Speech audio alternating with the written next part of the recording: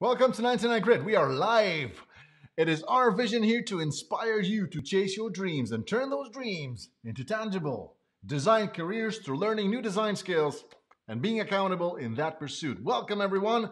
It is another Monday. We are a little bit late into the event. There's been some technical difficulties we've been struggling with lately, but we have overcame those with vigor and with marvelous success. So, welcome, everyone. It is our Facebook Live event. It takes time every Monday at 10 a.m. CET. Today we're a little bit late into it, as I said. But without further ado, let's get this thing started. User experience design. We've covered what it is, how it's structured. So we've covered the technological aspects of what UX is, so the screen resolutions and all of those elements. Then we went into information architecture, how to organize the information within your app system, process, whatever you want to call that.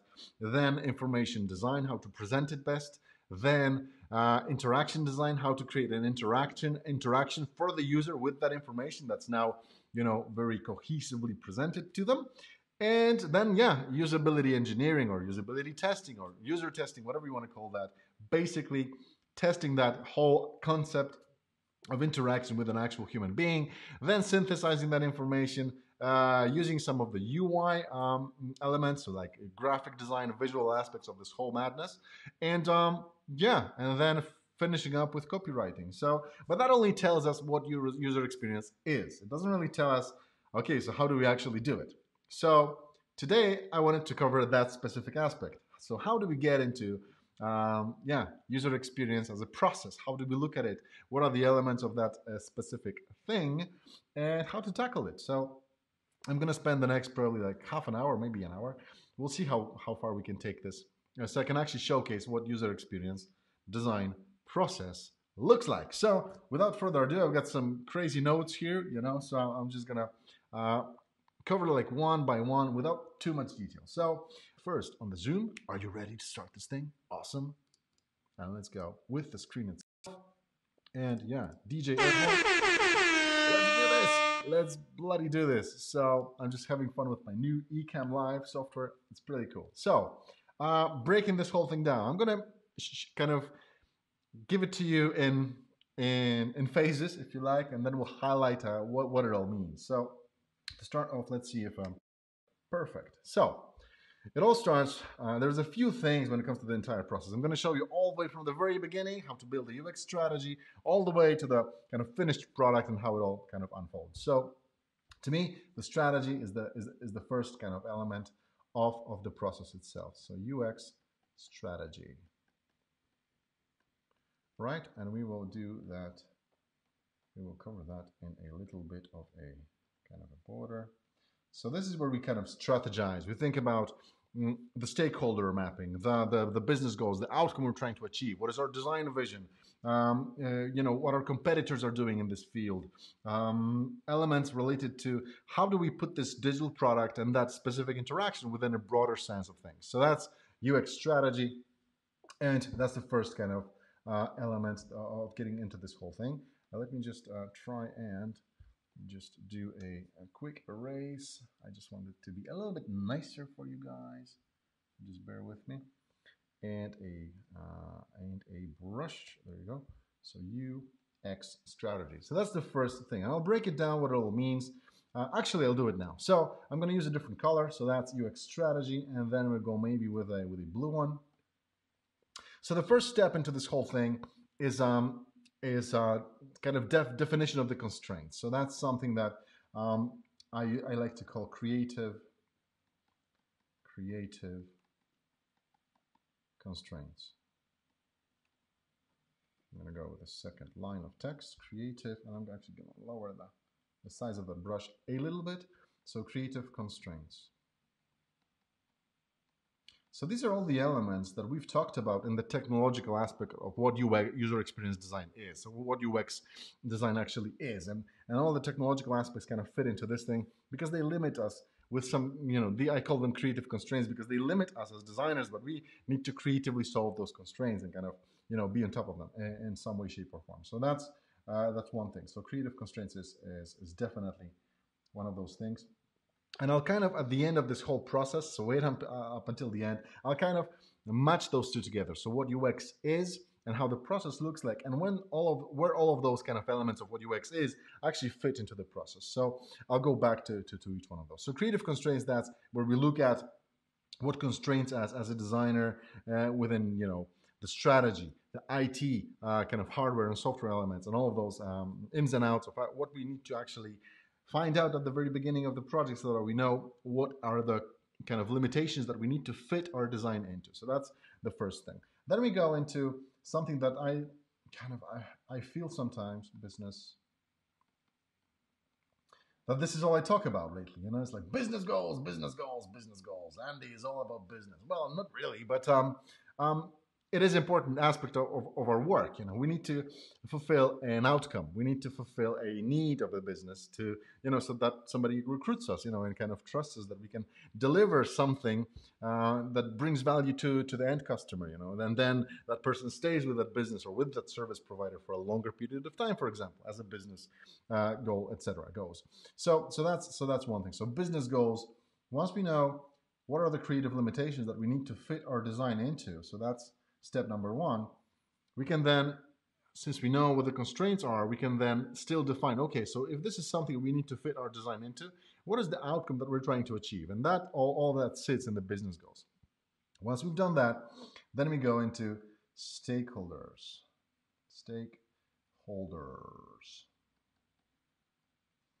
And that's a whole list, and I'm just going to go stakeholders mapping. And that's the element that I would call where we really start to look into the kind of the shoes of the customer. So we want to kind of see if this is the limitations and this is the outcome that we're trying to achieve, what is the biggest impact stakeholder on our way to get to that outcome? And usually those are end users, end customers, but not always. So sometimes these people kind of tend to be organizations or people that are outside of the field of our design work or the impact we're trying to have. It's not just the app, it's a B2B entity that we need to kind of consider in our design process to actually meet that specific business goal. So that's the stakeholder mapping. And then going from that, we're not too far. Once we've defined the constraint, the business goal, the stakeholders, then we go into kind of what do we have for those people as a value proposition to attract them to whatever product we're actually building. So that's the value proposition. So this is something that's pretty relevant. So once you do define what your constraints are, who your biggest impact stakeholder is, those stakeholders, they have needs unfulfilled, they have some problems, and our value proposition is here to actually help them out, solve their issues, and kind of help them out along the way. So that's that. Once we have the value proposition, then we're ready to put something we call very drastically, again, the business. It's called the business model. And it is a canvas that we use usually, but let's just build a business model. On the backbone of that value proposition, we can now come up with a meaningful way of structuring that information into something that shows us how the business is going to actually be working in the context of that, app or that system or that software solution or any interaction that we're trying to have between the product and the end user or the end customers, for that matter. So that's that when it comes to the business model. And that pretty much is it when it comes to how we kind of define what UX strategy is. It all is being summarized with some sort of a synthesis that we can actually go back and rework the strategy consistently, but it answers all of the crucial questions. It says, okay, we have an idea for a digital product. That's great. Going back from that, how is it going to work or kind of fit into your business environment? And what kind of value proposition this product actually brings to the table? For whom? Who's the end customer, end user, etc.? What kind of business goal are we trying to achieve? And what are the limitations we as designers need to put that entire design context into? And that kind of summarizes the UX strategy. And it's a good conversation to have at the very beginning of the project so that we fully understand what is the outcome of this whole thing. There are projects that I'm being sometimes invited to that really are on the at the very end of this spectrum, or even kind of in the middle of the process. So somebody has an idea for an app, and they just want us to design it. And I always ask those questions going back from, okay, you want us to design an app, and then go back from that idea to actually figuring out what is the expected outcome and who is it for. So that's a kind of step number one, and that's going to be our UX strategy thing. So moving on to the next step, and I'm actually going to maybe do a little bit. So once we have that stakeholder and we know what the value proposition is and what the business model is all around that, we can like take all of that information and actually bring it to the next step. And the next step to me is UX research.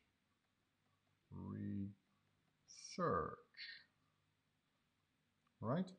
And maybe I'll be able to kind of see, that's the thing with this Photoshop, but if I do put the shift on, the shift key on, and actually that's something that I don't really like. There you go. So that's UX research. And it's all, this specific step is very crucial because all it does is it validates all of the things that we've actually talked about in the UX strategy stage of the process. So we want to early on kind of figure out, okay, so if this is the stakeholder, what is the actual customer or end user behind that stakeholder group? And let's sit down and talk to those people as soon as possible. So the things that I usually try to get at this stage in time is the first thing I'm trying to do is create a recruitment profile. I want to talk to some real people. So I have a vaguely described stakeholder, so something that I've got here, right? So I've got the stakeholder mapping. I know who that stakeholder is, but what I'm actually missing is, a more tangible outlook. And I usually do that at the stakeholder mapping exercise.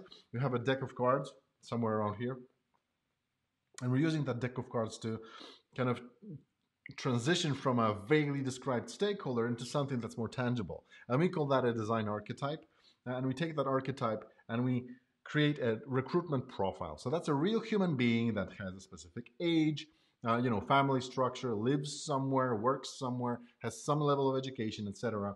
And we try to recruit those people using a recruitment agency or any other means necessary to actually get in touch with a real human being on the other side of the spectrum. So let me just maybe try to do something like this. Maybe this will work better. There you go. That's more. These lines are not as wiggly. I'm actually looking at this. I need to get rid of this, guys, really. I need to make this, I'm compulsive this way a little bit, and I just can't look at this the way that it looks now. So just grab yourself something to drink. I'm going to take a little bit of time just to clean this bad boy up. So I hope that everybody's well, happy, dandy, safe, healthy, with all this corona madness. I hope that it will be over, sooner rather than later. I'm really glad that they kind of they got rid of the whole lockdown restrictions lately, which is really cool to see. We were able to get out there, into the outskirts of the town, spend some time in the nature side of things, which is really cool to do. All right, moving on. Man, that laptop is really giving me some hard time here when it comes to temperature, but we will struggle on whatever happens. So the business goals, then we have, I don't know if it's going to be better. I hope it will be at least even-ish. So we have the value prop and we have the business model. So yeah, kind of there. So when it comes to the recruitment profile, that's pretty much what we get from the stakeholder mapping, the archetype, and then we start to put it into a recruitment profile. So something that we can then put into work and really talk to some real human beings. So that's that. And in order for us to do that, we recruit those people, and we have some questions to ask, right? So we create these so-called research. I never know if it's research or is it research. I don't know. Let me know in the comments if you can help me out with that. Research scenarios. Research scenario is nothing more than a list of questions that we need to ask our recipients to validate whatever we want to validate as far as value proposition is concerned, the business model that we're trying to build here with this app or with this solution. And we built a whole list of questions to make sure that we actually respond to that. And all we need to do once we have those questions lined up is pick the right method for for that research. I don't want to get into details about in-depth interviews or online questionnaires or what that is, but these are basically tools and methods of research specialists to validate any hypothesis, any questions we might have. We can get to the answers of using that. So all we need to do now is just do our user research. User research. There you go. So we validated a lot of the concepts, a lot of the value propositions here, and all we need to do is just take that and using various methods. I'm just looking at my notes here so I don't forget anything. We need to synthesize it into something, and the best synthesis I find at this specific moment in time is a design persona. So I'm kind of design persona. I'm not a huge believer in the method itself. I mean, in the tool, a design persona is pretty much an aggregate of our recipient data. So it's a presentation or a communication tool so that we can aggregate a lot of recipients or a lot of responses to the questions of the people that we've interviewed into one design persona. So what I'm a huge advocate of is to synthesize the research into this form. But what I'm against is when it comes to using a design persona very early on when we don't have any insight from a real human being. So we just sit down in a meeting with some business people around the table, and then we come up with a design persona because we're empathizing with our customers. I know that it works to an extent when you're kind of empathizing with people. You're trying to imagine, what that customer of yours feels like and, why they act a certain way. But I prefer to have some real tangible data behind that specific design persona. So some real responses of some real human beings, some real people. And that's what I'm trying to get to as soon as possible. So I do the research, then we do a design persona. So we create that document and kind of a representation of that specific aggregate. And that kind of forms the synthesis. And there's a lot of problems and needs unfulfilled within that design persona. That's the aggregation element for me. That's the main axis of that aggregation. So is that something that that a person actually needs that we're not giving them or they're not getting somewhere else? So that's why our product is relevant to them. Or are we solving any problems that they might have? So the design persona is there to help us out with that. And then once we have a whole list of problems and unfulfilled needs, we can then go to something which is the next step in the process, and that's something that I call UX modeling. UX modeling.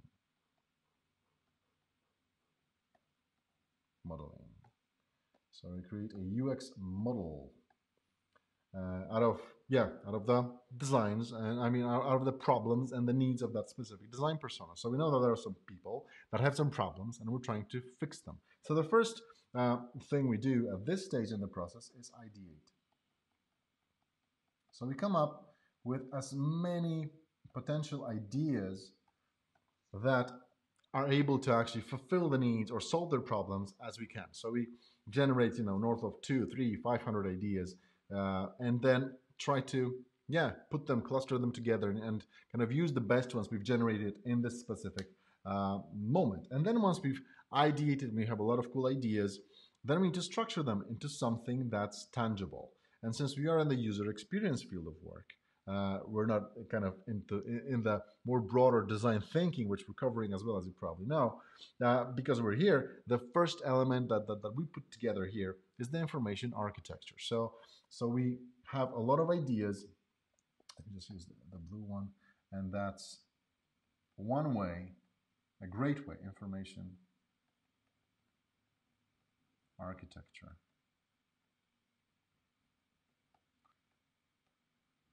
To organize that information here. So you have a lot of ideas, and all of those ideas come with a certain amount of information, data, features, elements that are going to be really interesting to the user.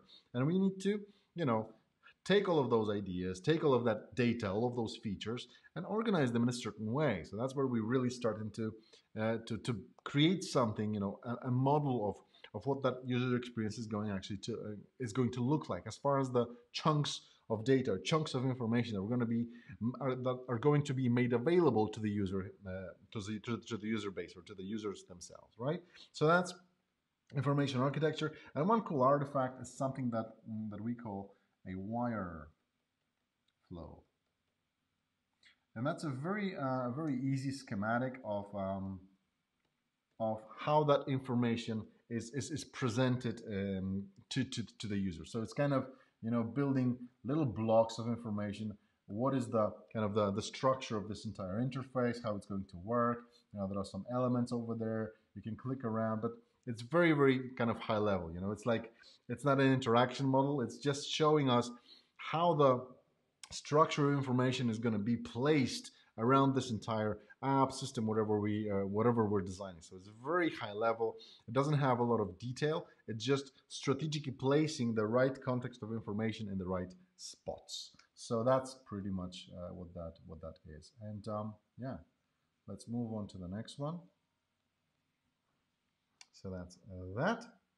And that's what I would call UX modeling. And then when we have the model, the wire flow ready, just bear with me, where is that? The wire flow ready, we can then go into UX design. So that's kind of, UX design is really on top of all of that, but I'm going to use that UX design terminology over here, UX design, because this is where we're really getting our hands dirty, and we're really getting into the actual design itself. Let me just, I think that these boxes are getting smaller and smaller the further I go, which is kind of odd. So let's just move that a little bit to the side. There you go. Man, I haven't used Photoshop in a while because I'm using Adobe XD now, which is a cool package for UX designers, so highly recommended. But best regards to Jay, who's, I think, still involved in this whole thing, and big shout out. So UX design, and there's quite a few things here to cover, and a lot of the projects kind of start here. They're like, yeah, design an app, give us some interface designs, and let's get this done. And without all of these previous steps, it's really, to me, it's really crucial to get the proper research, proper model of how it's going to be structured first, before I actually sit down and start breaking things down and kind of designing the app itself, or the system itself. So, but when I get into this stage and I have a lot of ideas and I have kind of a wire flow of how that information is going to be structured, then I start to, first of all, that's something that I feel is missing in a lot of the processes, and that's inspiration. I've spent a year, inspiration, doing a concept art course on an Australian academy. It was a school for concept artists and other people involved in the gaming industry, etc. And I've done a concept art course, so it was all about building concepts for games and movies. So designing props and helmets and axes and all that craziness that you can see in the games. And what was really interesting for me, that listening to some of the senior designers and senior concept artists, the amount of reference they're using to create these great concepts, and that's something that really inspired me into pursuing the path of inspiration and getting as much references, or as many references for our design work as humanly possible. Because you can only create so much out of your own visual memory that you have, stuck somewhere, stocked somewhere in the midst of our, brain structures, and it's just so much more difficult when we're trying to force that design out, instead of kind of looking for inspirations. And I constantly look for inspiration anywhere. It's like I'm on the airport. Well, not lately, but when I am on the airport, I look at the banners, the commercials being displayed. Got some cool concepts when it comes to features, designs. So some interesting elements that somebody came up with, and yeah, I just photograph them and kind of put them together in my own mood boards, and and they're somewhere left in the backbone of my in the back of my head, and I can always go back to them whenever I need to. So, and it's the same goes for my Pinterest page. It's like packed with hundreds and hundreds of boards and structured into some format. for the inspiration, because I love looking at other people's work, commenting on it, and yeah, kind of appreciating what others have done. So I can actually leverage some of their elements into my design. So that's the inspirations, and that's the first step in the whole UX design. Once I've done the modeling and I've done the research, then I can sit down and start to kind of inspire myself with that. So that's that. Once I've created the inspiration, then we can go into straight into what I like to call prototyping. So kind of creating an interactive prototype, but the interactivity is pretty slim. So I start with a paper prototype. Paper prototype. And if you'd like to see some examples of all of those elements, definitely kind of give me a shout out. I'd be happy to share some of those, or at least show you how to actually tackle this. But we will be tackling this every week now, so I think that we'll go into each one of those steps and kind of highlight it, and then just keep on going, because I think this program is going to take us a few weeks to actually get and cover each one of those aspects. So that's that. So a paper prototype is basically taking the stuff. Let me just take maybe this one.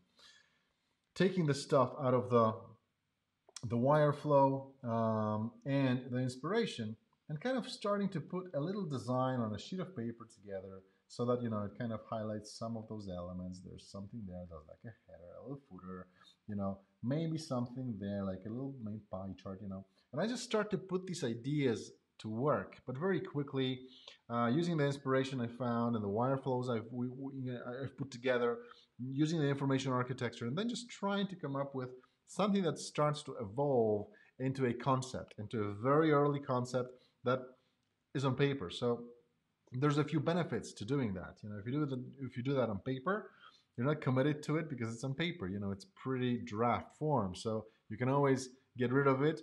But the cogs start to work, and you start to imagine things, and it actually speeds up the process pretty dramatically. So I'm gonna get rid of that, and just to keep it neat. There you go. So paper prototyping, that's the first stage into this whole thing. Then once I have something on paper, like a few paper prototypes, I usually put them on the wall somewhere so I can look at them, look at the entire information architecture, kind of the wire flow, and see how it kind of corresponds with the paper. And it's like, okay, it kind of makes sense. I can already see, how the user is going to be interacting in between all of these kind of, very rough screen designs or very rough app designs, whatever that is. And then, and then I go into the next steps. I bring it, or I take it to the next step when it comes to the quality of that specific element. So that's something that we call a low fidelity prototype, or low fidelity design. So this is something I'll already start in a digitized format. So that'll be maybe something in Sketch, in Figma, in in Adobe XD, something that's already digital, something that has a form and some substance to it with some pixels. So that's where I really get into that stage. And then once I've done a few iterations of making sure that low fidelity prototype or that low fidelity design is actually something I comprehend and I like it and it starts to work, then I go into high fidelity design. And I'm sure that there's a lot of people watching this like, why you should go and test it out with the users. Yeah, and we will. I'll show you the connectivity in between each one of those, because there's a few ways of actually doing an early on validation of all the concepts here, and the low fidelity design is definitely one stage where we can validate some of those ideas really early on. So that's that. Let me just move it a little bit further up so that you can all see that. All right, that's cool. So high fidelity design, and then once we have the high fidelity design ready, and we're happy with we put all the typography, the colors, the branding, and all of those elements that iconography and illustration, and just make it beautiful. Then we can go to the next element, which is interactivity. So kind of interactive prototype. And the prototype is obviously being built for one specific reason. We want to kind of make it interactive so we can actually present it to someone and then test it out if our concepts within that prototype actually make sense to them, if it's something that they're happy with, using, and yeah, what are the problems and pitfalls? What have we not considered yet? So that's the interactive prototype. And to me, that's kind of where the UX design, kind of UX UI design element kind of finishes before we move on to the next stage, and that is, let me just go, and that's to the next one, and that's UX. Some people kind of call it usability engineering. I'm just going to call it, so it's UX everywhere. I'm going to call that UX testing. UX testing. There you go. And that's the gist of this whole thing. So that's UX testing, and that's where we come up with. Everything related to validating that this interactive prototype actually makes sense to anybody watching it or anybody using it.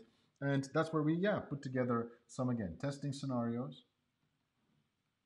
We already know who we're going to be recruiting because we've done that work previously in our UX research stage. So we kind of invite the same people over, or the same profile over, just to test out that what they've told us as far as their problems and their needs are concerned are actually being solved with the prototype that we've created. So we've done all the design work, and now we can validate it so that the problems that those people told us about actually are being resolved with our cool prototype. So that's something we need to start off with. So we need a testing scenario.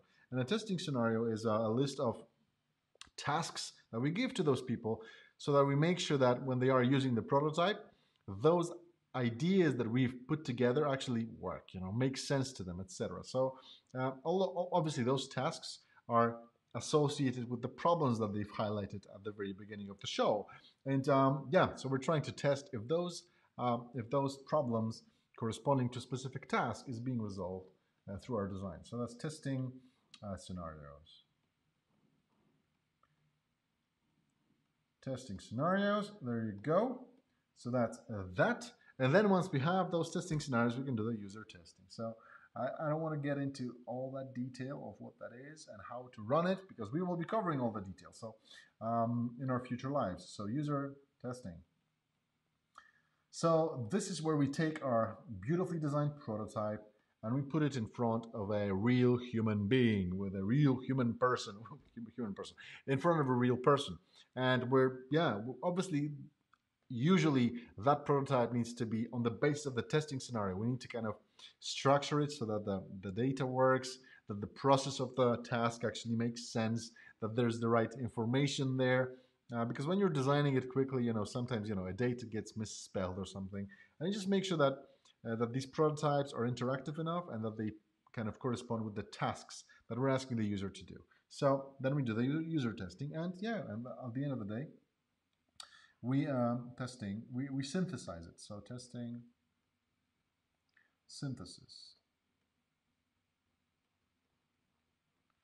which is nothing more than a list of recommendations that we give to ourselves, the design team, to the business, what didn't work, and what we recommend should be changed within this specific step, or within this specific task, or the element of the app, or what kind of information is not readable or visible or usable to the end user. And that's, my dear friends, pretty much it.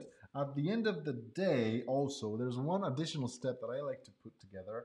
I'm going to call this very roughly UX engineering.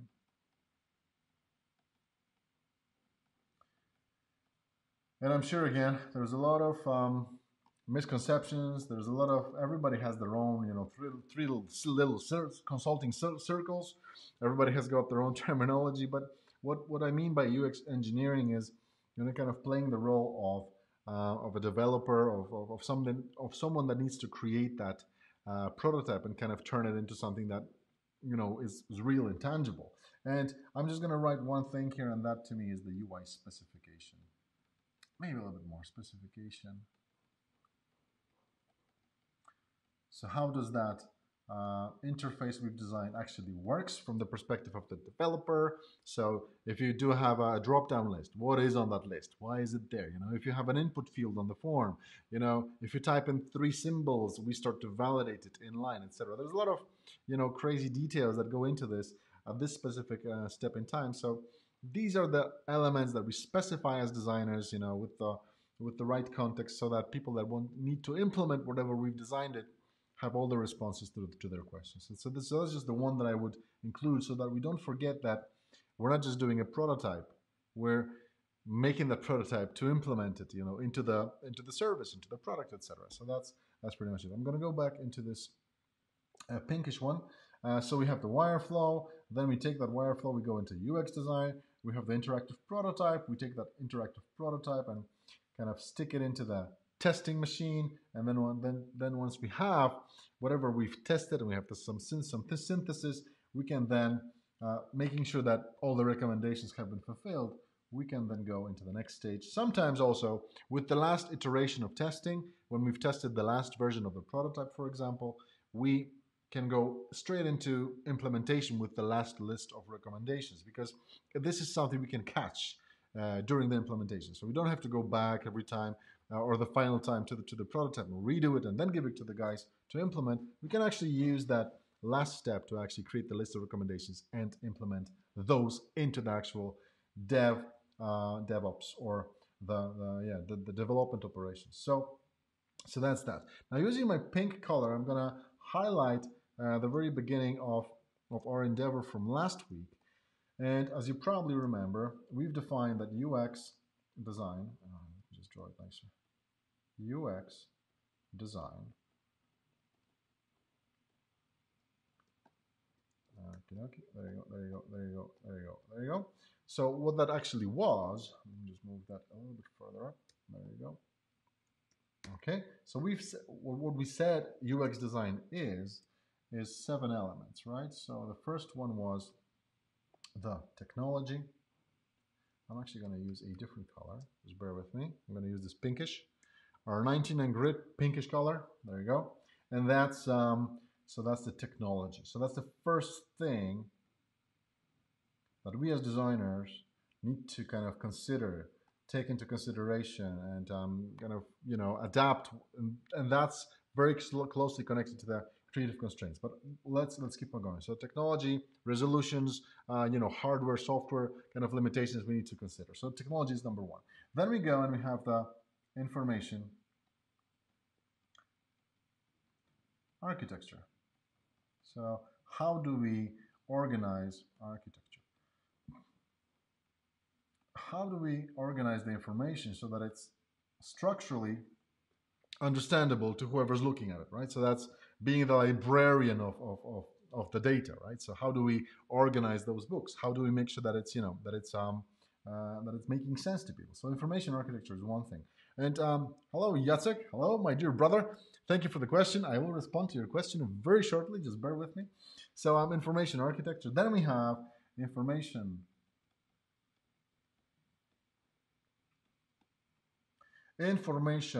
design. So once we have structured the information properly, now it's all about how do we best present it to the user? How do we make sure that, okay, it's organized, it's structured properly, so it has a structure that's understandable to people. Now, how do we design it, or how do we present that information in the best way so that it's understandable? And this is the most usable way of using the data and deriving the information out of it, right? So it's not just the structure, it's how do we, what kind of tips and tricks we're using to actually present it better. So that's information design. Then we go into the next one, which is interaction design. So now we have a organized information presented in a beautiful way, but with no interaction. So now we add that interaction, right, with interaction design. So that's that. And then once we have that interaction design, we can then move into do some damage as far as the kind of usability testing is concerned. And depending on where we kind of end up, this can be at this stage, but it's just what UX is. It's not the process itself. So that will be usability, or I'm going to actually use that. Let's do it usability testing. Usability testing.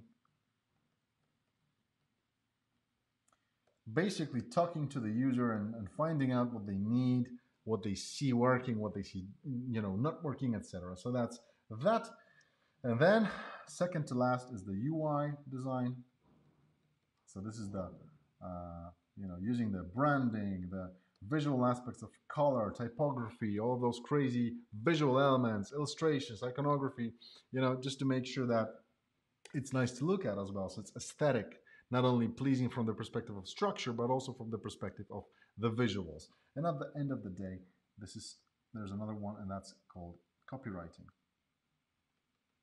So this is all of the written form that's within our little app and everything that we communicate to the user verbally. So kind of all the written words, typography, how do we structure the paragraphs so that they're usable, etc., etc. So that's what UX design is, and this is what UX design process looks like. So if we zoom out and just do that, there you go. What I wanted to highlight is how do those kind of intertwine? How do those, fit together? So let's just use this pinkish color, and I'm going to go with maybe a little bit more of a sizable chunk. There you go. And how does this fit together? So when it comes to the technological aspects, to me, all of the technological aspects kind of sit over here in the creative constraints as well as the UI specification. So these are the creative constraints, the screen resolutions, the elements related to, what kind of device we're designing for. Is it the desktop, or is it the mobile computer, which is the mobile phone, or is it a tablet, for example, or is it all of them? We need to do a responsive web design kit, or and we need to design something that's responsive. And again, that sits right here in the creative constraints, something we need to find out about very early on. And then once we have designed all of the crazy features, we need to come back to it and specify exactly to the developer, to the person implementing it, or to the company implementing it, how we envision that this should work, not just look like, right? So that's why those elements, as far as the technology is concerned, kind of sit to me in those two elements. Then we go to the next one, that's information architecture. And that's very closely kind of combined or connected to the UX modeling, to this stage of the process. And there's a specific element called information architecture and the wire flow. So how do we organize the information? And then how does the process of kind of going or putting that information together into a wire flow? So how does the process of the user through our app actually looks like at a very high level? So what kind of information are we going to be giving to the user, depending on what kind of element in the process within our entire kind of spec they end up. So that's information architecture, and that's where that kind of sits. I would say that also information architecture is relevant to even the paper prototype or the low fidelity design, because that's something we do kind of comprehend when we're structuring the information together, not to overwhelm the user, give them the right information at the right time. So that's something I would do. Just bear with me. I'm just going to use a different layer for those highlights. There you go. And actually, I'm going to use it. Let's leave it at the 99 grid purple. So technology, that's creative constraints and UI spec. Then information architecture, that's our information architecture on UX modeling, wire flows, some of the paper prototype, and the low fidelity design as well. But to me, the low fidelity and paper prototype correspond closer or very closely to the information design. So once we have organized the information and modeled it properly, we can then design a way to actually visualize it the best way possible. So that's where the inspiration comes in, the paper prototype, and probably the low fidelity design as well. So that's that. Then we go into interaction design, and that's where we kind of end up with, interactive prototype. And as you remember, probably some of you might think that, the low fidelity design is good enough to actually make it interactive and test it out. And I fully agree. We can go from low fidelity straight into interactive prototyping and then go and test it out very early on and do it many, many times. But that's something we can, decide upon once we are in the actual process. So that's when it comes to interaction design. So the interactive prototype, everything related to user testing, that's very closely connected to the interactivity of that specific app. So that's that. Then usability testing, and that's everything related to UX testing. So the testing scenarios, the user testing, the testing synthesis, all of those elements relate to the usability testing, as well as everything that happens in the UX research stage of things. So we were using very similar methods very early on. So we do talk to some people, with our in-depth interviews, with our online questionnaires. Probably, we provide or create user scenarios. We define recruitment profiles. We do a lot of these things related to the usability testing stage of things. So basically, talking to some real people, to some real users, and with this specific process, we talk to them very early on to validate some of the hypotheses and some of the hypothetical concepts. Then once we've designed it, we do it again. So that's in the UX testing and the UX research as well. And then we go to UI design, and that's very closely connected to the high fidelity design, obviously, to the inspiration, obviously, and everything related to our ideation as well. So we came up with these crazy ideas and we covered them within our inspiration, within the high fidelity design sometimes, and all the other kind of parts of UX design as well. Going back to usability testing, also the stakeholders mapping is very closely connected to that, as well as value proposition as well. And then we go to copywriting, which is the last kind of element, and that's very closely connected to high fidelity design. So that's something that we put together when we are either sometimes even at the paper prototyping stage, definitely at the low fidelity design and high fidelity design as well, and creating the interactive prototype. And that's something that I've mentioned even in the user testing and testing scenarios. Once we come up with a few testing tasks for a specific prototype to be tested against, we need to come up with some diverse communication with the users. It cannot be lorem ipsum anymore. It needs to provide valid information so that the concept that we actually validate makes sense to the user, right? So that's, as you can see, we've covered the technology, we've covered the information architecture, information design, interaction design, usability testing, UI design, and copywriting within each one of those. Right? The technological aspects and everything related to kind of how the technological constraints correlate with the process themselves, that's something that's what a UX design is. And to me, what an add-on of the process are these business goals and the business model that we actually look at from the UX perspective, so from the user experience perspective, to make sure that what the business people come up with is actually relevant to the user. So that's pretty much a check of what a UX design is and what the UX design process is. And I'm just going to go and kind of highlight that. What UX, bear with me. UX, or let's just do UX design.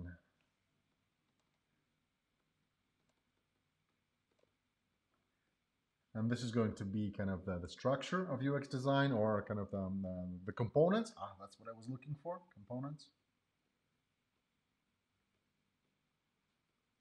And this is the UX design